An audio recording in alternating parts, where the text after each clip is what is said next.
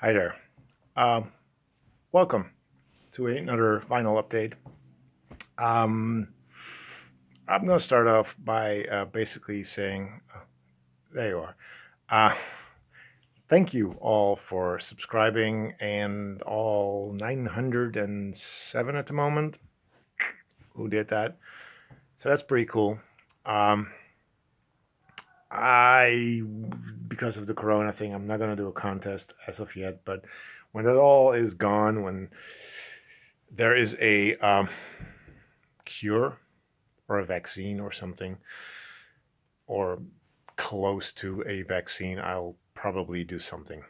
But for now, I don't really want to risk the possibility that packages will be lost in the mail. And I gotta think of a price. So I got me some records. Yeah, these were all from one thrift store, with the exception of one 7-inch, because I got two 7-inches. Start with those. First up, this is Rod. Shake It Up. Do the Boogaloo. Rod, I don't know his last name, but Rod is a French singer.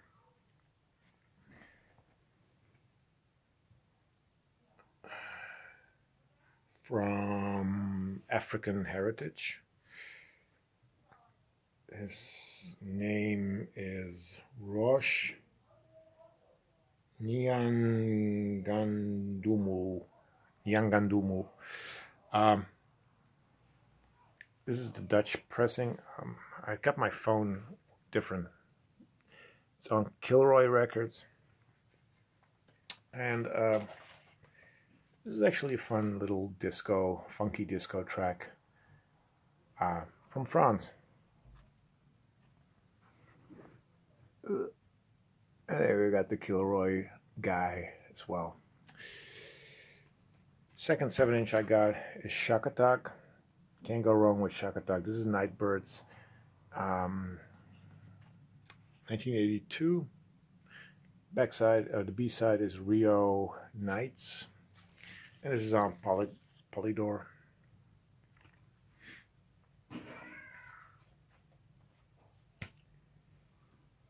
Then the vinyl.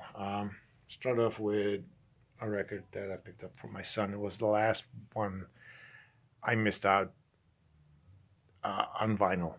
And it's one of the collections that I try to complete in thrift stores.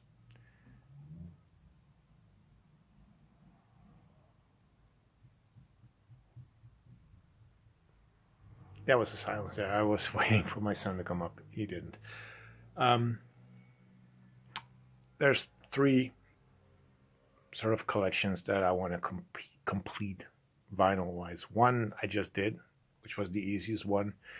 Then there's another, excuse me, another one which is a little bit, harder, and I forgot which one that was, so it's weird. And the last one is probably impossible, but I do hope to manage and complete that.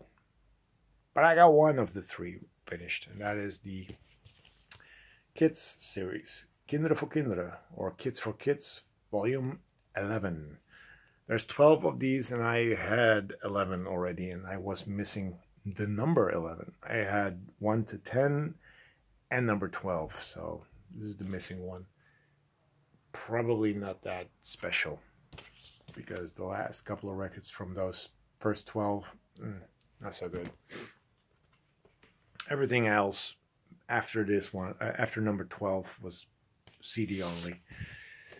Comes with the lyric, inserts, inner sleeve. It's kids' music, but it was just something I was hoping to complete just for my son, because he really likes this project. So that's Kinderen voor Kinderen. Then this compilation, Only Zo, Volume 2. I was fooled, I was tricked. On the back there's certain compilations that feature naked ladies. That series is called Soul Sensations. And there's 5 of those. But in the only Soul series of this really obscure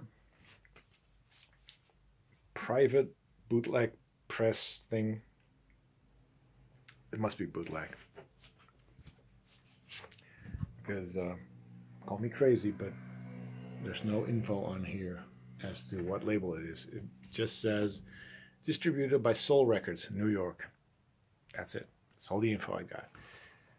Anyway, but I was fooled, because this is not only soul.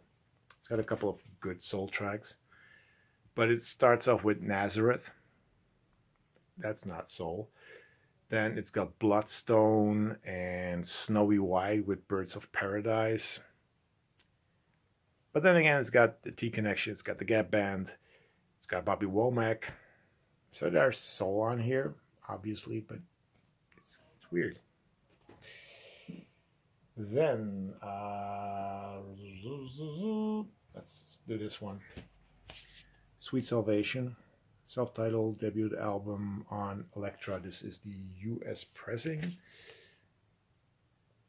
A mixed race, soul, funk, gospel, blues kind of group. It's all those genres thrown into a melting pot. It's got this original Elektra in a sleeve. It's got the butterfly label. 1972. It's okay. I've heard better. I've heard worse. So yeah, it's a little gospel-y, and it's bluesy, and it's soul and funk. But yeah, Sweet Salvation. It's not a bad album. Then let's do this one. Love Unlimited Orchestra. This is a later album by them. This is called Let 'Em Dance. This is another US pressing. This one is on Unlimited Gold Records.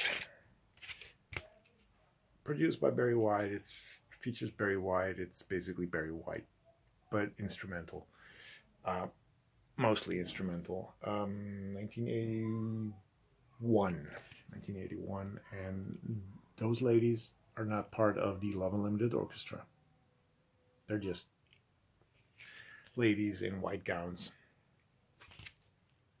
It's a good album. I really, really like this. I like Barry White. I like Love Unlimited. I like Love Unlimited Orchestra.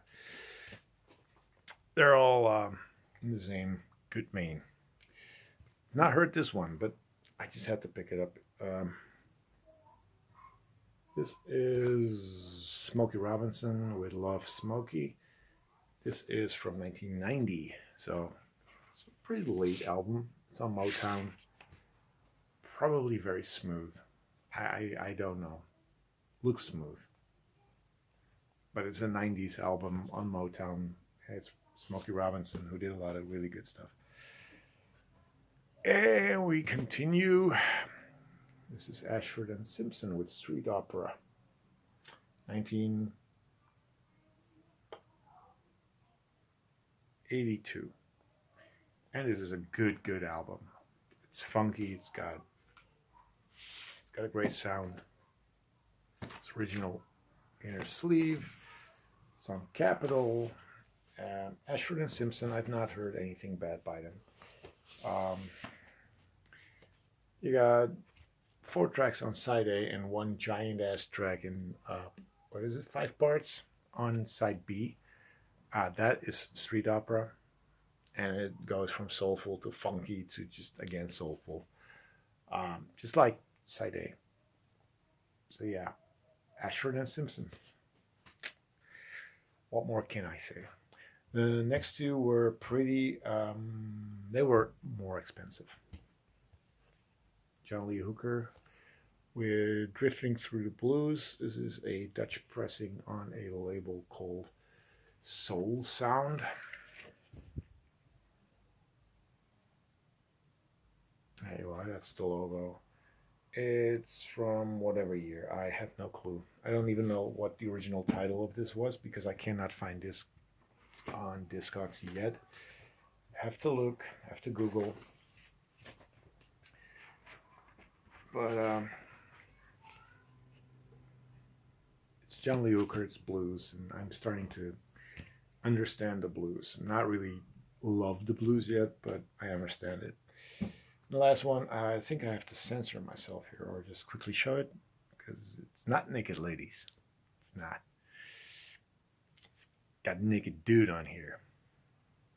I might just cover the little part that's obscene. There we are. This is the debut album by Doemar, a Dutch group. Beep boop. Yeah, I have to move it differently. Let's see how I'm supposed to do this. Because you got to see the other members as well. Those are the members down there. And this guy, beep boop, he did the cover art. There, we got eyes. Self-titled debut album from 1970 something. 79. Again on Kilroy, just like the Rod 7-inch that I just shown.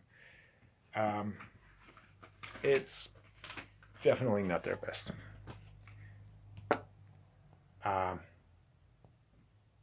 It's sort of a mix of pop and ska music, reggae music, Caribbean music as well, this one. They had a different singer. They became huge with their second album, which is a lot better. It's a lot better. Their second, their third, and their fourth album are really good. Their fifth album is but the stuff when they were popular, they were amazing, I think. But I just had to pick this up. This is a record I've been seeing and kind of wanting all my life. Yeah. Beep boop. And I'm touching someone's wiener. That's weird. Yeah, I kind of wanted to hear it and wanted to have it. So there you go. This is my update. Beep boop. And hope you enjoyed it. Gotta clean that finger. Thank you for watching. Later. Bye-bye.